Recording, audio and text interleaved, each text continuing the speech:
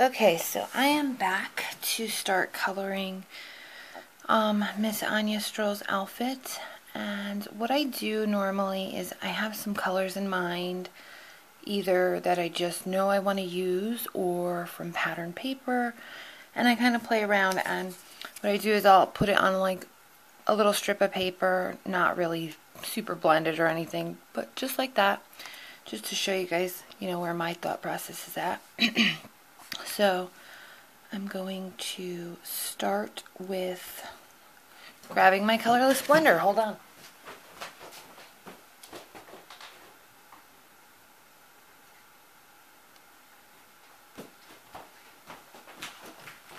Okay, so I'm just going to real quick try and lighten up these colors that got over onto her bow. And I find that the gentler, like I barely touch my colorless blender to the paper, because if you press a little too much, it'll just end up making it bleed more by moistening the paper kind of. So you just want to gently push it back in. I'm really terrible about staying in the lines. Okay.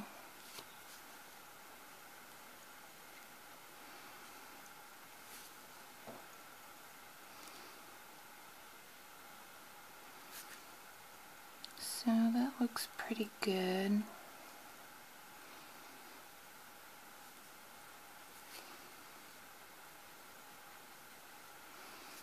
Okay. Anything else will be covered up by colors. So I am going to start with her bow. And the colors I'm going to use for her bow are B91, B93. I do have a mix of chows and sketch markers, just so you guys know. So 91, 93, and 95. So when I'm coloring clothes and such, I start with my lightest, my B91, and I just lay down some color. And this is just to, get it saturated so that it blends nicely. But, you don't want to oversaturate. And I don't know if I had mentioned in the beginning, I probably didn't. I used my Memento Tuxedo Black ink on Copic Express-It paper. Now I'm going to take my darkest, B95. Now everyone has a different method for this. Some do lightest, medium, dark, and then back down. Some just start with the darkest. Everyone's got a different way. So I lay down my lightest real quick to saturate, then I start with my darkest. So I'm just going to add in some shading where I want it to be darkest.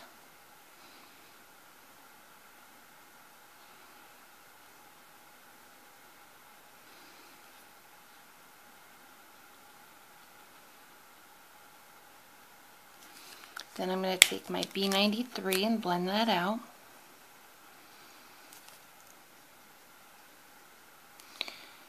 And as I said before, I kind of just go right over top of the color. So I'm going right over my B95 that I put on. And I feel that it just, blends it smoother for how I like to blend. Some people like a bigger contrast. Some people don't. It's all how you like the color to look. Then I'm going to take my lightest, my B91, and blend that out.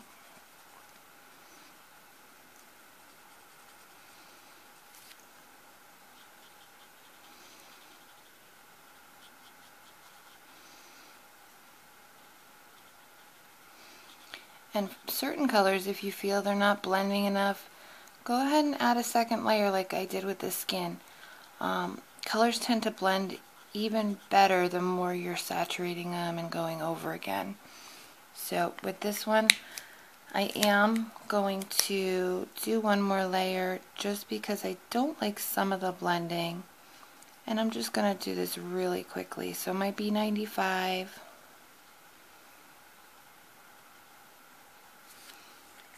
Then my B93.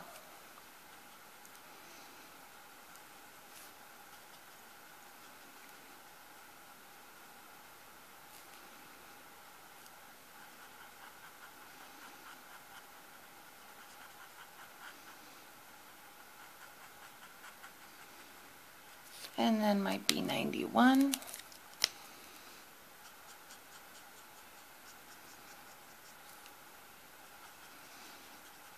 And I'm going to actually take the other lid off of my B91. If you notice that it seems really wet, it might be because you don't use it that often or it's very full. If you take both ends of the caps, both marker caps off, it'll prevent it from, if you've ever been coloring and you've gotten a big splotch of color, that's what that's from. So if you're sure that you have a lot of ink in it, or that you haven't used it in a long time and it's probably very saturated, or you just see that it's laying down a lot of saturation, just take off both covers so that you know it's not going to put a big blob of color on. So there's my bow, and if you wanted, you could, even go in again with your darkest just to darken up a couple little areas, but it's pretty well blended. So then I'm going to do her dress in the same color. I want her dress and her bow to match. Now, as I said, I had picked out my colors, but I haven't decided exactly what, I have an idea in mind of what I want where, but not exact. So I kind of go with what's looking good to me. So again, I'm going to take my B91 and I'm just going to lay it down on her little outfit here.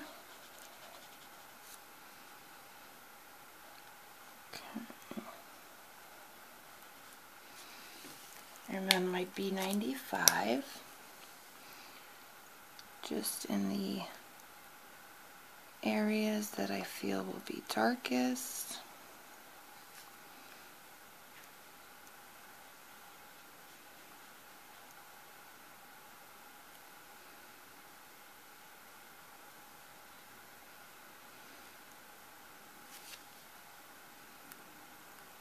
Okay, and then my B93.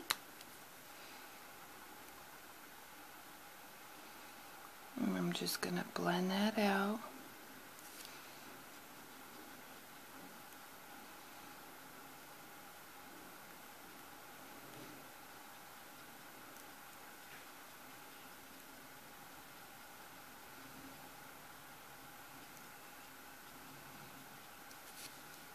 And then my B91 again over the whole thing. And for those of you that don't like a big contrast or don't want to do a second layer, what you can do is you can take tip to tip, which a lot of you guys know. You take your B91, your lightest, and you brush it over the tip of your B93. Pick up some of that color, and it just helps it blend a little more smoothly.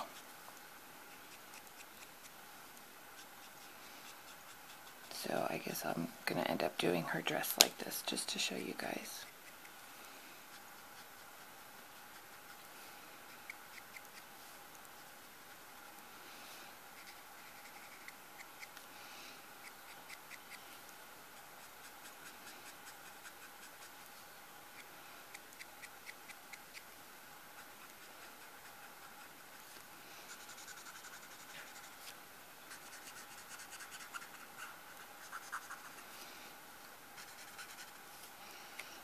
Okay, and I'm just going to brush a little more B93 over this whole thing, and then go in and lighten it with my B91 and 95 in my darker areas. Okay, so I'm going to take my 95 again. I'm just going to darken a couple areas over here. Go over with my 93.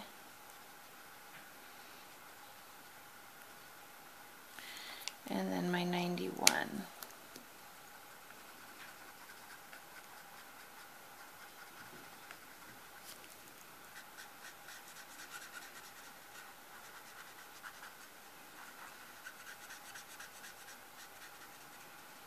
And I tend to just play a lot with colors and take away and add and blend until it's just how I envisioned in my mind.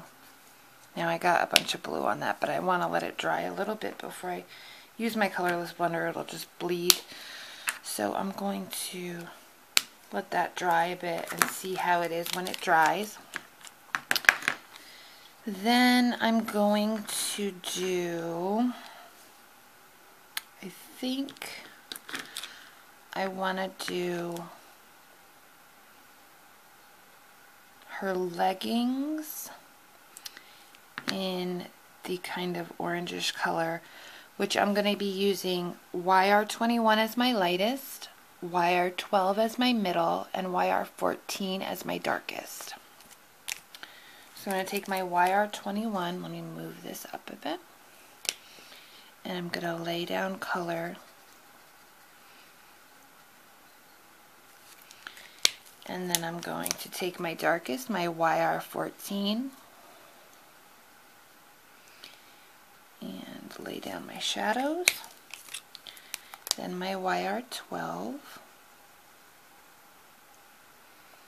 And what I love too about coloring like this, if a color combo isn't to your liking, stamp it again onto pattern paper and put the pattern paper over it and cover it up. You know what I mean? Get it to match better. So that was my lightest, YR21. Then I'm going to take my darkest again and just add in a little bit there. And it's a little bit too dark. I think next time I'll use my middle color to blend that out. Okay. So again, I'm going to use my lightest, YR21, and saturate it. And then my YR15, I'm going to add a little bit to the back of her leg here. I'm not too concerned about going over the lines around the outside of it, because I am going to be fussy cutting this for the project I'm doing. I already know I am, so not too concerned. Now my YR12, I'm going to blend that out.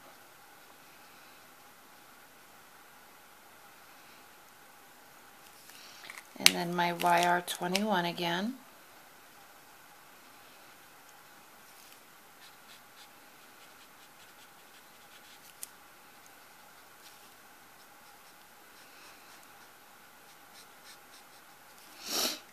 Okay, and then I am going to take the medium YR12 and just add a little bit there.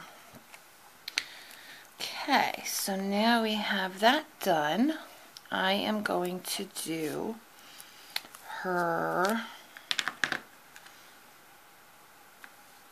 I don't know if I want to do the purple color for her jacket, if it'll be a little too much, or if I want to do her jacket and shoes black and her jewelry in the purple and the liner.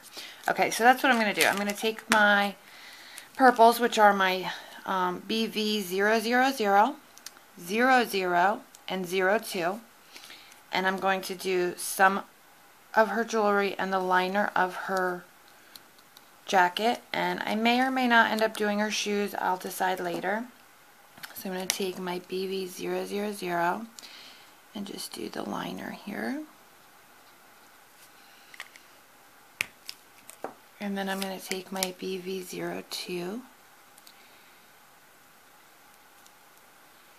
and just add in that, and then my 00, and this one here is such a small area, I'm not even going to blend out again. And then I'm going to just take my 02 again and just add a little more darkness right there. And then I think I'll do one of the bracelets over here, so I think I'll do this big bracelet here. Take my 02, and I think she would look so cute with earrings. I might try and figure out a way to do little pearl earrings on her or something at the end. And then that was my 00. Now back to my 02 and just add a little bit of that. Okay, and don't forget too, is the doggy has an outfit too, so we have to think of that as well. Now, is that a hat on the dog? Hold on. Oh no, that's a bow. Now see my boo-boo? I wasn't paying attention and I colored the doggy's bow the same color as her pants. And I missed a piece of her pants down here. So first let me grab my middle color YR12 and just fill this in down here. Nothing too major there. For her bow, I might end up paper piecing it or something like that. I'll probably end up stamping it again, which I'll do all that on here when I have the stuff next to me. So next we're going to do our Poochie. And our Poochie we're going to use E42, E43, E44, and E47. I know it doesn't focus because it's too close, but okay, so I am going to end up going back in for the center of the doggy's ears when I get my other colors ready, but for now we'll just use these colors. So I'm going to take my E42 and do the little doggy's face, and I already know I don't have to worry about the bow because I already made a boo-boo on that. Then I'm going to take my darkest, oh, I forgot the rest of the doggy's body. She's got 2 front legs showing, her little bottom as well. Okay, now my E47, so right there at the tip of the ear, under the bow.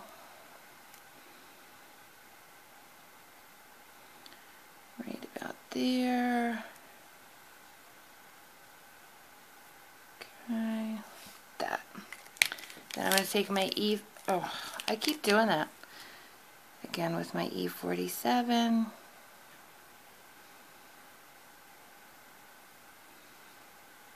Okay, then I'm going to take my E44 and blend that. Just blend that out a bit. And with doggies, what's nice is you don't have to be perfect. They're supposed to be furry. So I kind of jiggle-jaggle my Copic around a little because I don't want it super smooth. Then I'm going to take my E43 and blend that out.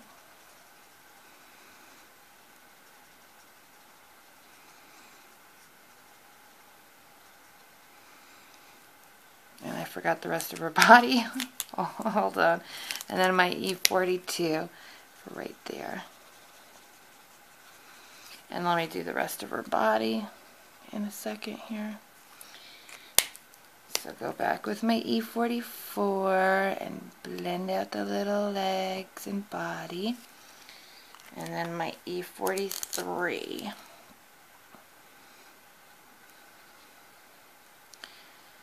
Okay. And I'll go over it quickly with the E42 just to add some little highlights to the fur. And then what I'm also going to do is I'm going to take my E42 and I'm going to lightly, very lightly, put it in here where the ears are. And I'm going to be adding pink over that. I just think it makes it look a little more natural for a doggy. Okay, so for her little outfit, to make it match but look cute, I think I'm going to use the blues on her dress, and actually, you know what, we're going to use the accent color, the BV000, 00 and 02 on her dress, and then we'll use the blue on the little heart maybe. I haven't decided yet. See, I kind of just wing it. So here's my 000, adding color in. Now my 02, the ruffle and the bottom there. And then my 00. And my 000. Okay. And then for her heart actually needs to be red or pink. So I'll be right back. I'm going to get the colors for her jacket, her jewelry, her shoes, the heart, and stamp out her bow to fix that. So I'll be right back.